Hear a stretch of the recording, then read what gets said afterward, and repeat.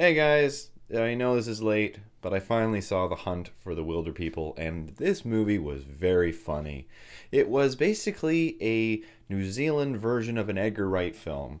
The quirkiness, the serious yet comedical overtones, and the characters, and the sporadic silliness as well as the maturity of it really reminded me of basically an Edgar Wright film.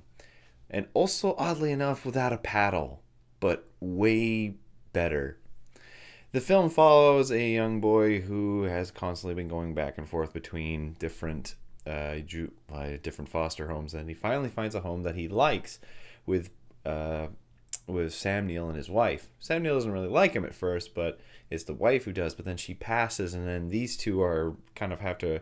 They try to reconcile, but it doesn't really work. So the kid tries to run off. Sam Neill goes after him, and then they go off on this very merry adventure, hiding out in the bush for several months. And it's funny.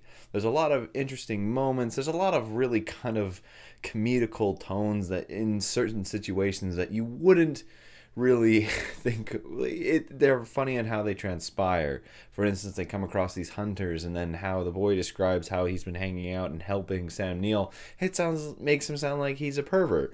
So there's those moments. There's all these kind of talking. The conversations between Sam Neill and the kid are phenomenal. The chemistry between these two is hilarious.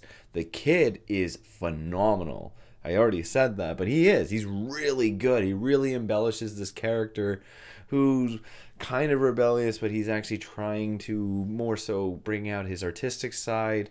He's trying to he wants to be this thug. He wants to be this caricature of what he believes criminality is, when in reality he's just living out as being a kid. He's taking it a little bit one step further. Sam Neill's phenomenal. He looks like a uneducated, grubby version of Dr. Grant, and I really liked him in this movie. It's a long time since I've seen Sam Neill in something that I thought he was really good in.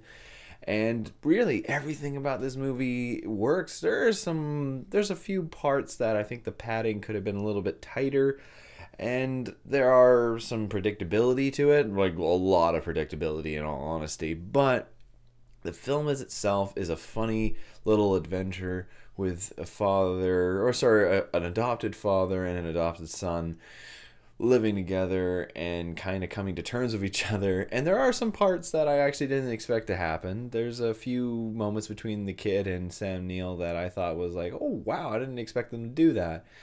But in the end, I did enjoy this film. I think it's a phenomenally made New Zealand film. I wish I had seen it in theaters, because I would have been laughing to this out in the theater.